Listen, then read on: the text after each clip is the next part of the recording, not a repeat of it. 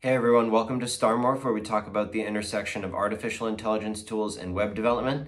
Today we are going to go into Controlnet.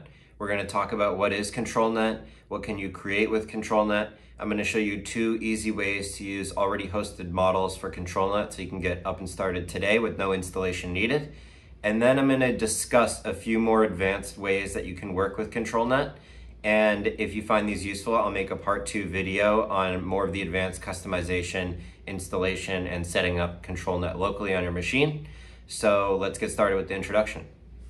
Okay, so let's start with what is Controlnet and what can you do with it. So Controlnet is a neural network framework that allows you to customize Stable Diffusion and other text-to-image tools. So you can customize Stable Diffusion and allow it to perform specific tasks in a more refined way than just the general Stable Diffusion model. It's an alternative to fine-tuning, and it's kind of a method of training a part of a model and applying that to the overall Stable Diffusion model to get more refined results. So a lot of people have been using this both for images and for video. This is an example of what you can do with Controlnet Video. It's pretty amazing. You can upload a video and then type in a prompt and it will apply that prompt to the video that you uploaded. And here's another example of using, this actually is not with Controlnet, but it's similarly fine-tuning Stable Diffusion with video. And this is a technique that's getting really popular right now because it's pretty amazing results that you can film this in person and immediately create a production level anime. It's pretty awesome. So I think we're going to see a lot more of this as these tools are breaking through. So just a little more examples of what you can create with this. The official GitHub repo here has a few models that it comes, pre-trained models using Controlnet that are certain customizations on top of Stable Diffusion. So each one of these is a different customization and they're good for different things. So you can see this HED boundary customization is good for recoloring and stylizing photos. If you're using Stable Diffusion for a specific task, then you may want to use Controlnet to help you perform that task more precisely than just the general Stable Diffusion model could.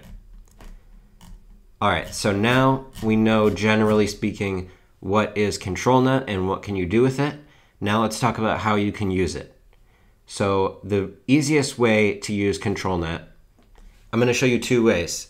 The first way is to use an already hosted model on something like Hugging Face, and I'll put links to this in the description. So here is an already hosted model that allows you to go through the pre-trained models we just saw on GitHub, and you can just upload your image here and type in your prompt, and you'll be able to use these customizations. The other hosted model here is for the video, and this is the exact same model that we saw in this Twitter example here. So if you're looking for the video Controlnet, this is a quick way to get started because you don't have to do a bunch of installations and stuff like that. So that's the easy way. Okay, so now you know how to get started quickly, the easy way with Controlnet using the already hosted service on Hugging Face. Let's talk about what you can do if you want to go a little bit deeper. A few essential resources here. The first one is the official Controlnet GitHub repository. And this has some information about how Controlnet works. It also has some Python Gradio apps that allow you to actually install Controlnet locally on your machine and run these pre-trained models that are doing specific tasks on top of Stable Diffusion. So if you don't want to rely on Hugging Face's hosted model, which has the same features here, but instead you want to run that locally on your machine, you can use the GitHub repo along with the official Hugging Face repo to locally install this on your machine. And disclaimer, I would not recommend doing this if you don't have experience using the terminal and ideally with Anaconda, which is an environment and package manager for Python, because in my experience setting this up, it does take a good amount of customization and you have to play with versions of PyTorch. And so it does take some development environment configuration to get these two set up together. And the reason why we need this second Hugging Face repo as well is because this is where all of the models are. the pre-trained models. And we have about 94 gigabytes of models here that we would download from the Hugging Face repo, clone with Git. So that's one way that you could use Controlnet on a deeper level, is installing it locally on your machine with the GitHub repo. Another option is if you have the automatic 1111 stable diffusion interface already set up, or you want to have this set up, there's an extensions option in this toolkit, and you can add Controlnet into your stable diffusion here. So if this is something you guys are interested in, we could set this up in another video to not make this one hour long. But this is another method of using Controlnet locally on your machine.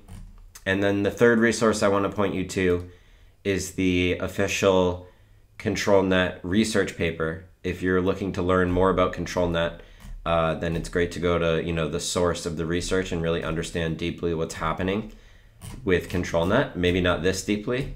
At least I'm not going this deep, but respect if you understand what all the formulas are in this document. But anyway, this is obviously a very valuable resource for understanding the true nature of Controlnet. So like I said, I can make a part 2 and we can go into these more intermediate steps if that's helpful. If you're not a developer or you don't have the time to do all of the Python setup and everything, then I will put a link to the description for these 2 hosted models on Hugging Face. I hope this video was helpful in giving an introduction as to what Controlnet is and how you can use it and how it can benefit your text-to-image process. Thank you for watching the video. Please like and subscribe to find future AI tutorials, and I will see you in the next video.